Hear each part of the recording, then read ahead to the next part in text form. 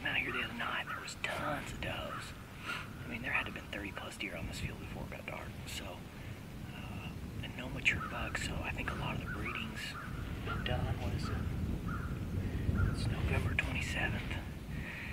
So I'm sure there's still a few does left, and probably all the bucks are just circled around those last few does. So we're just hoping one of those does gets chased out on the field, and hopefully she's got 2 or 3 mature bucks with her.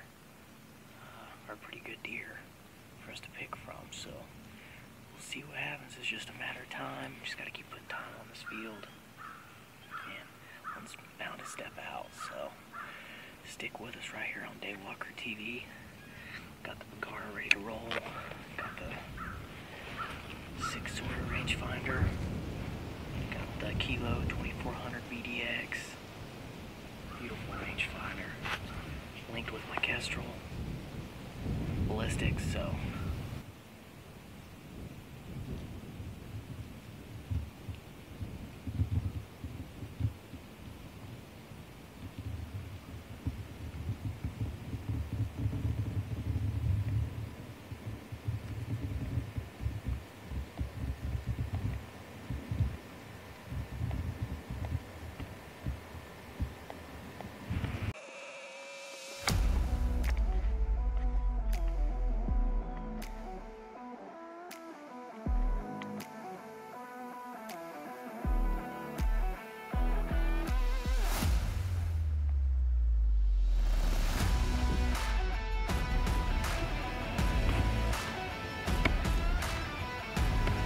There was a herd of cattle coming across that field.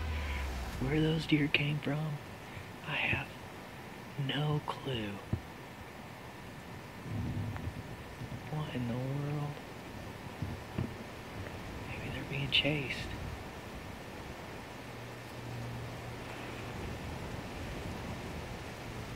I don't see any bucks. What are those deer over there for? They're about 900 yards.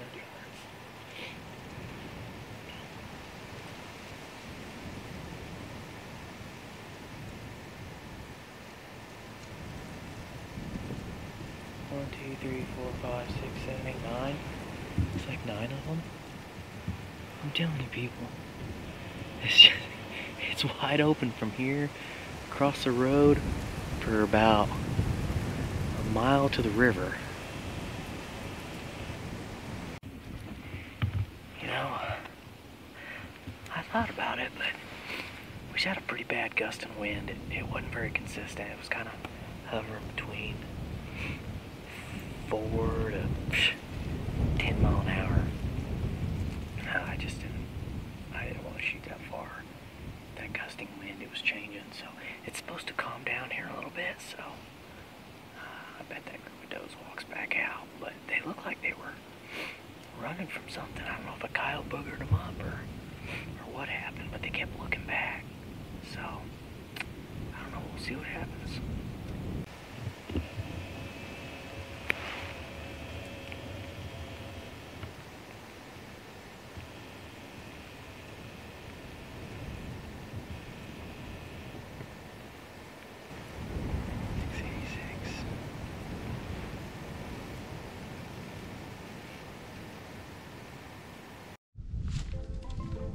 I decided I should have time to go prone for better stability and better recoil management for the shot.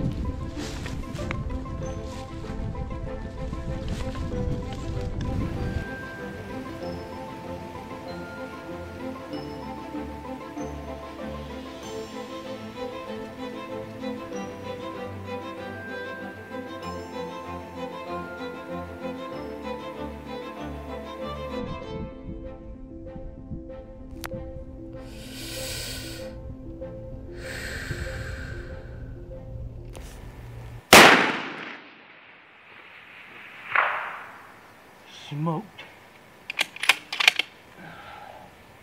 Smoke City, baby.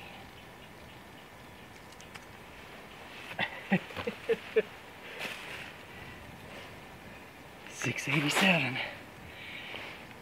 687.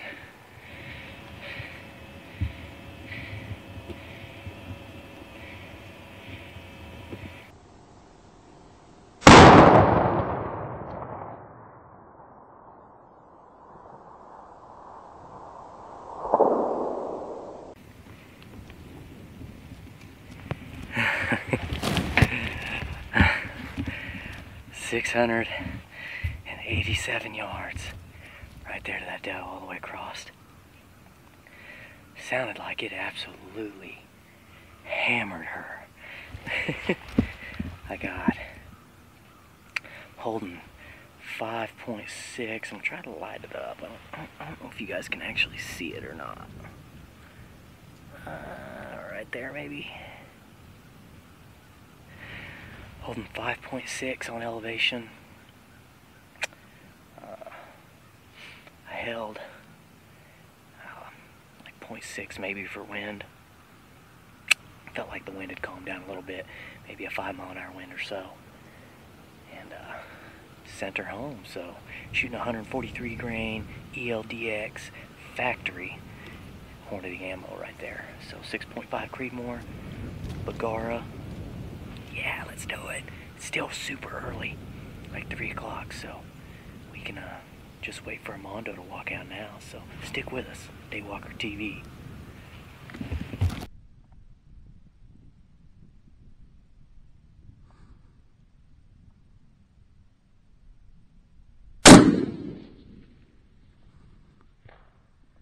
Smoked.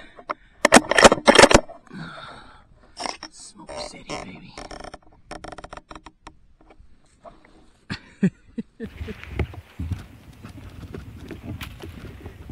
So, tech tip, always carry an extra rangefinder battery. Here we are, prime time, no wind now, you know, rifle season, bucks chasing the last does on a wheat field, ready to rock and roll, and my rangefinder just died. And luckily, I carry a spare battery or two in my chest bag, just for that reason, because it always, when it's going to happen whenever you don't want it to, so that's how it goes. But got a new battery in, ready to go, shooting the Kilo 2400 BDX, ready to rock and roll, so.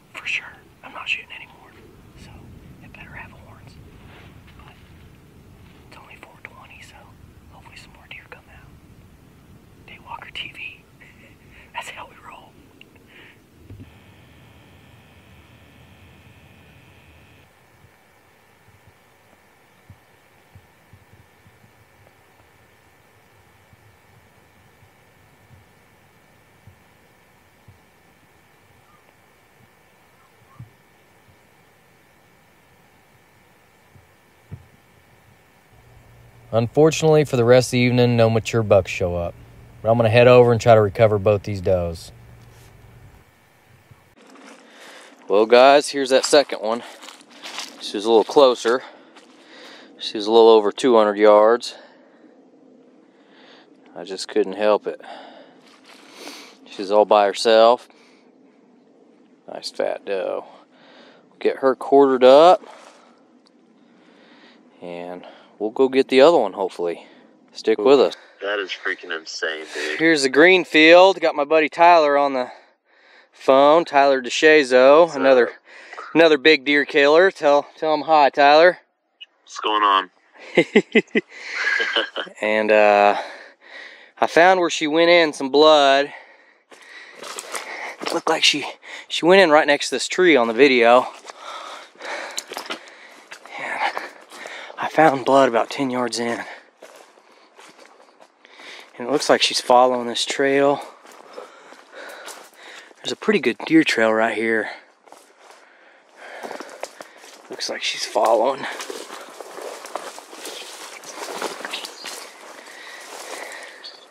See if I can find any more blood.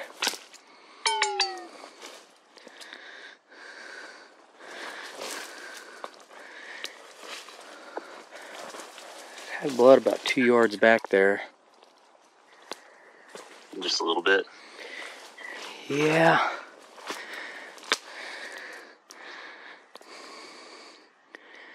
I mean, she was definitely going this way on this trail.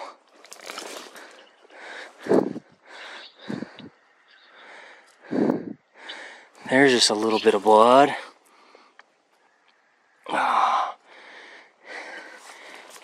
There's some more blood right there. Is it picking up a little bit? Yeah. There's blood on that leaf.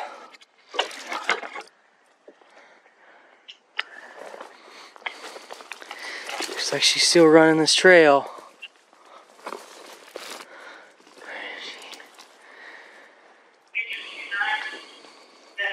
Not bleeding a whole lot. White belly. Yes, sir. Yes, sir. Holy crap. She only went, I don't know, 25 yards in here. Some thick stuff. Here she is. Here she is. Hit her a little high, but I bet I got both lungs. You had to smoke her, dude. Yeah, that bullet's dropping pretty fast on too. Maybe it dropped down in both lungs. I hit a buck with my bow one time right there, and I still clipped both lungs, and arrows don't explode, so I bet it hit both of her lungs. So, dude, that is wild. 700 yards. 687, pretty close. Nice big fat doe, number 2. So, well, let's see if I can get. Well, I look forward to you training me up so I can do it. Tyler's wanting to do some long range stuff here pretty soon, so we will get him hooked up pretty soon. So had a doe at about 200 come out, roasted her, already got her packed up and in the truck, and had this doe come out at 687 yards. Pretty good little poke. So I think her and a group came from the south the first time. It was about 10 of them out of nowhere. It's like a mile to the river of nothing that way. They came across, and I had a real fast wind, gusting wind. Go from 5 mile an hour to 12 mile an hour. It was gusting real bad, and I didn't feel like that shot was worth taking and a very good shot to take. So I decided to hold off, see if the wind calms down, which it did. About 20 or 30 minutes later, it calmed down to about a 5 mile an hour consistent wind, which that's money right there. So doe stepped back out, one of them, and I held about 0.6 mils on the wind hold, and that's all she wrote. Looks like it sailed right in there. Wasn't perfect, but hey, I'm not going to whine about that. I think I took out both her lungs. She only ran about, 25 yards over here in the woods. So shooting 143 grain ELDX factory ammo, and we've just had awesome success with them as far as killing animals and killing animals fast. A lot better than the old match bullets I kind of used for some coyote hunting and predator hunting before.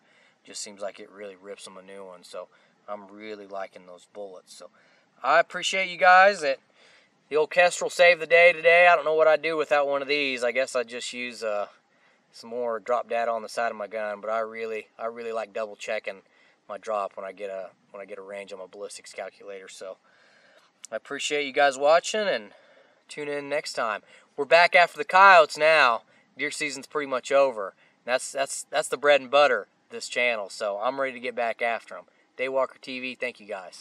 Daywalker TV is brought to you by A&J Sporting. Fast is fine, but accuracy is final.